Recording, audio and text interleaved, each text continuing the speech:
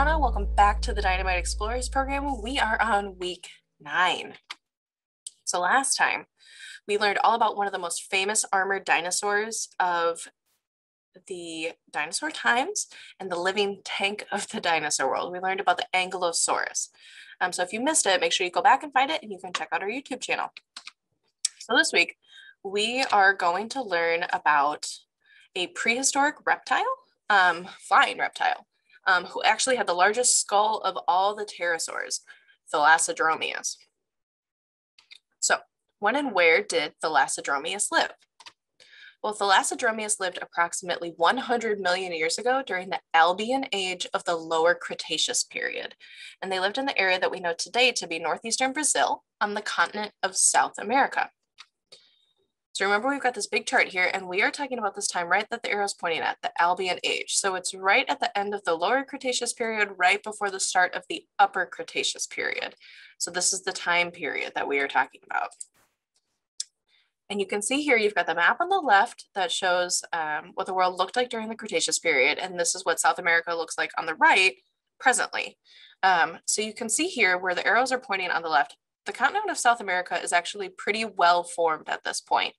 And there's just some shifting that needs to happen and some more details that are going to be kind of like pounded out to form the full continent. But you can see here on the right that it actually looks pretty similar to what it looks like on the left. And you've got the star here. This is the area of the continent of South America that we're actually talking about. So how did Thalassodromeus get its name?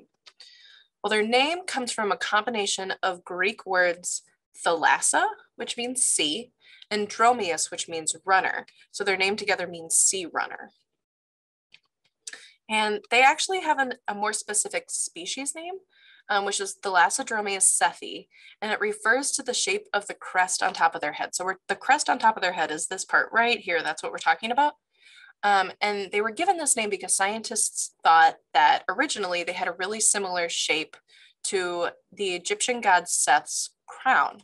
So you have here on the left the Egyptian god Seth, and on the right you have Thalassodromeus.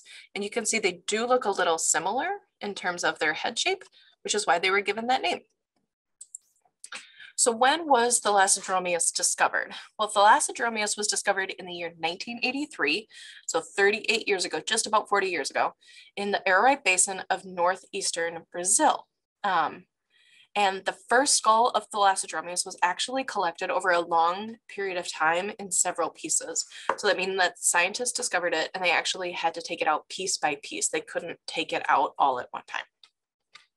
What did Thalassodromeus look like? Well, Thalassodromeus was actually small compared to some of their pterosaur relatives. So if you guys remember back when we talked about the other flying reptiles, we talked about them being part of this group called pterosaurs.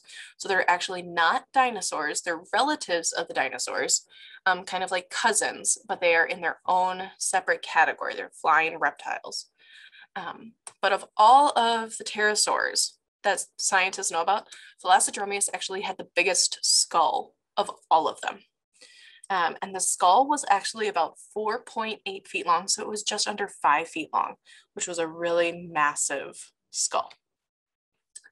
And Thalassodromeus had this really large skull, but in their skull, you can see right here, they had this really large beak and they had really large jaws. And their jaws were actually toothless, so they didn't have any teeth at all. However, even though their jaws were toothless, they were still really dangerous because their upper and lower jaw edges were actually really sharp and blade-like. So they kind of had a jaw that was like a knife or a sword. It was really sharp and pointy, and it was still really dangerous. So Thalassodromeus was really short and would likely have only been around 6 feet tall. So even though they had a wingspan that was like 14 to 15 feet long, which is really, really long and tall, they were actually still pretty short. So they were still only about the same height as like a lot of humans. And Thalassodromeus would actually have still been really lightweight because all pterosaurs had hollow bones, just like birds do today. So much like the Quetzalcoatlus that we learned about in week 3, Thalassodromeus would have been really lightweight. So if we're going to compare, if Thalassodromeus was about 1/10 of the size of Quetzalcoatlus, they would have only weighed around 50 pounds. So if you compare that to the average human who is 6 feet tall, the average human who is 6 feet tall weighs around 175 pounds. So the average human who's the same size as the Thalassodromeus would have been 3 times the weight, which is much, much larger. So what did Thalassodromeus eat? Well, Thalassodromeus was originally thought to have fed like a modern skimmer bird, like a pelican. Now, a skimmer bird is a unique kind of like feeding style where birds actually fly over the water and then they dip down, they catch prey in their jaws, and then they fly off. And scientists believed that Thalassodromeus would eat prey by doing just that. So they would fly over the water surface. They would dip the lower part of their jaw down into the top of the water to catch their prey. But this idea was later criticized because they didn't think that there was enough evidence to actually prove that. So since that initial discovery, scientists have found that Thalassodromeus actually had really strong neck muscles, which might have allowed them to kill and eat prey on the ground, like lizards. So this would have made Thalassodromeus a piscivore, meaning that they ate primarily fish, or it could have made them a carnivore, meaning that they ate other kinds of meat. So what are some fun facts about Thalassodromeus? Well, not only was the skull of Thalassodromeus the largest of all pterosaurs, but the crest at the top of their skull is the largest of all pterosaurs and any known vertebrate. So a vertebrate is an animal with a spine, right? And so they have the largest crest of any known animal with a spine, which is pretty amazing.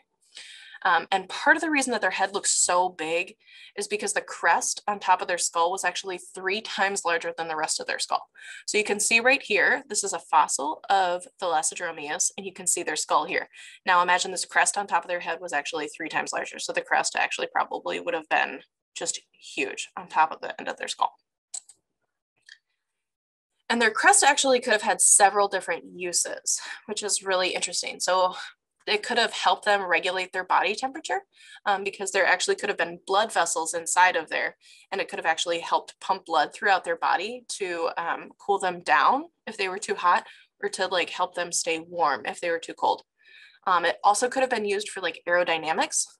So it could have helped them with their flying potentially, or it could have just been as simple as distinguishing between males and females.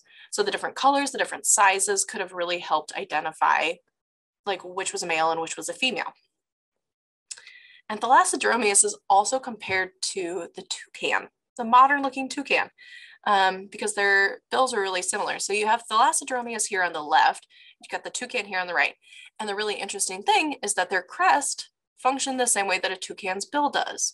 So toucans actually use their bills to stay cool and to warm themselves up in case they need it, because they have blood vessels that actually go all the way throughout their beak, just in the same way that Thalassodromeus did in their crest.